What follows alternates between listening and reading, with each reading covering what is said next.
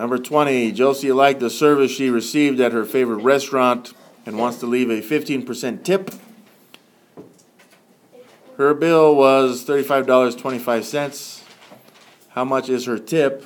And then how much is her total? So in this situation, we're going to have to do it by finding the tip first. So the tip is 15%. And of course, that's out of 100. So there's our percent proportion. The total bill was $35.25. So we want 15% of that. So we will solve for our unknown right here. 35.25 times 15 divided by 100.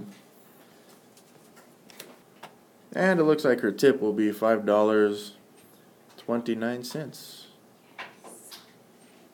And this is our first answer. The second answer, we've got to take the original bill, which was $35.25.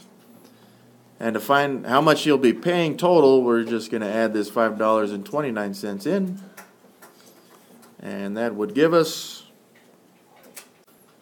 $40.54 total. So that will be her total bill after the tip.